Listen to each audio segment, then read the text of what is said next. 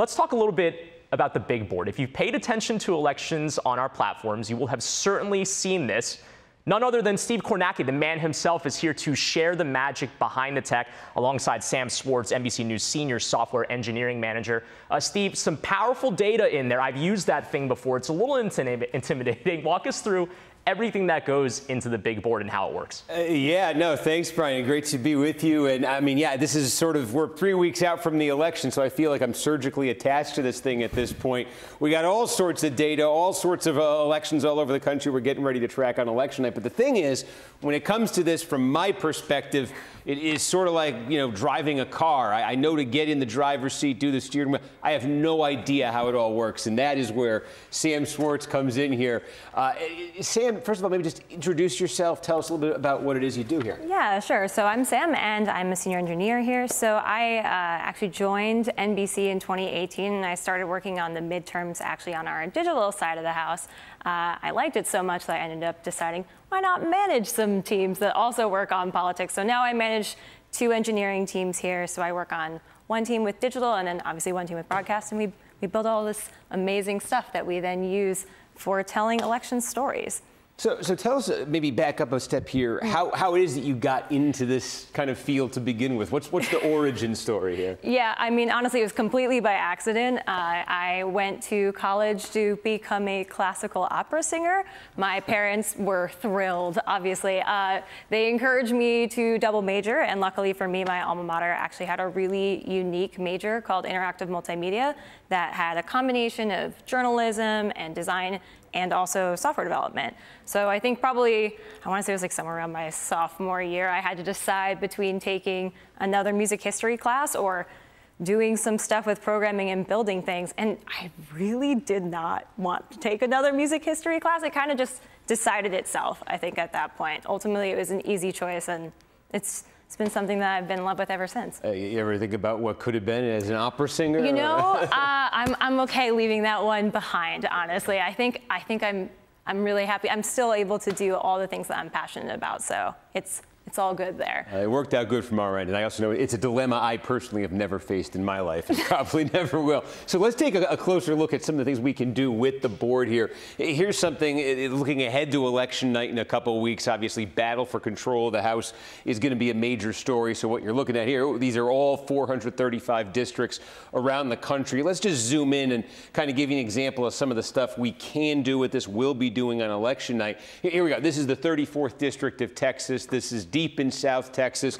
I think this is a really interesting storyline itself. We'll certainly be spending a lot of time on election night talking about, but just in terms of what we're able to do with the board here, you know, a couple things jump out. First of all, in any district around the country, so here we go, Texas is 34th. We'll have the results as they come in, and one thing we'll be able to do is right away say, well, how do these results tonight, there will be numbers here election night, match up with the 2020 presidential election results from that district? It gives you a really good basis for comparison, and you can even go further back in time and see the trends, and that's one of the stories in South Texas, the trend from 2016 to 2020. It favored the Republicans, and you can even then go a step further, break it down to the county level within the district. This is one of my favorite things, and again, you can see the trend matched up with how it's going.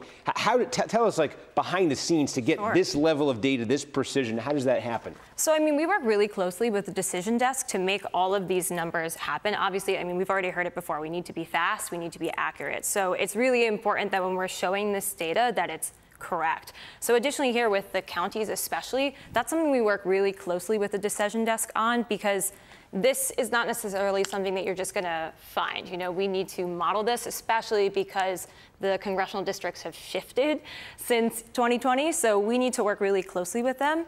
And it's always a really intricate process to make sure that we're absolutely giving the most up-to-date, the most accurate information. So it's really a partnership to get all this data on the screen. So that way you can tell the story at the end of the day. Yeah, no, I don't envy you guys this year because, as you say, redistricting, the redrawing of all the lines and all the numbers shifting, and it's been an added complication.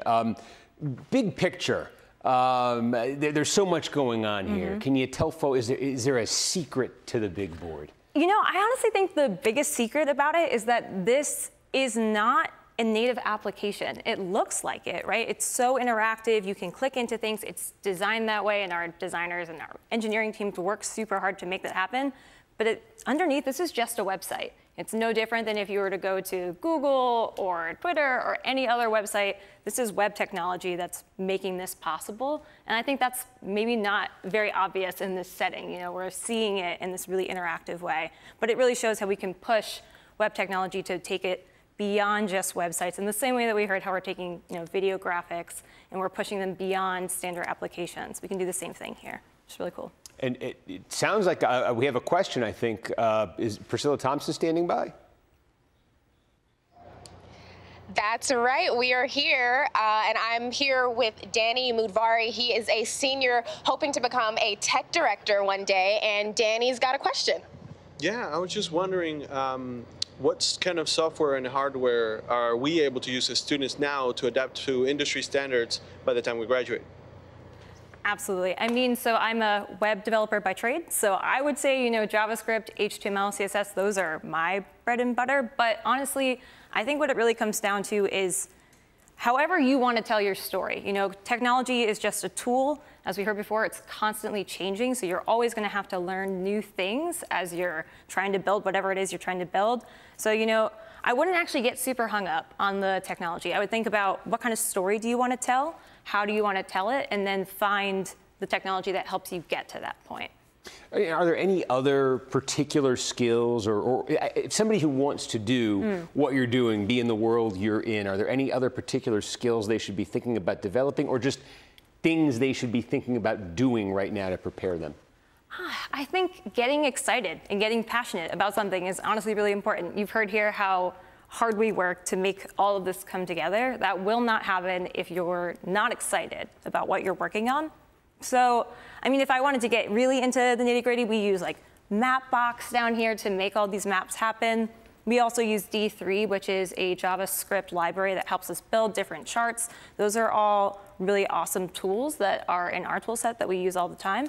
But yeah, honestly, getting excited, being passionate about what it is that you want to build is going to take you through and actually make you want to learn all that new stuff versus going out and me telling you go learn D3. I mean, that's great and all, but it may not be the most compelling way for you to really apply yourself and learn. I don't, some of the questions are written for me, but this one I've been told to ask you, and it is it to operate the board, are you required to wear khakis?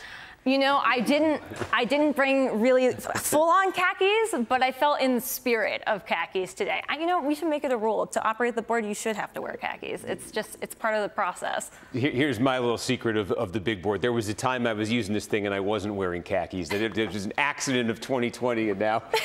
You can never go back to that. And now that's all that happened. Anyway, thank you so much, though. I feel like I understand a little bit more about this now, Sam. Like I said, I know this as a user, but I'm kind of oblivious to what goes on behind the scenes. But I really appreciate the work. I know there's a ton of work that goes on behind the scenes, and I really appreciate that.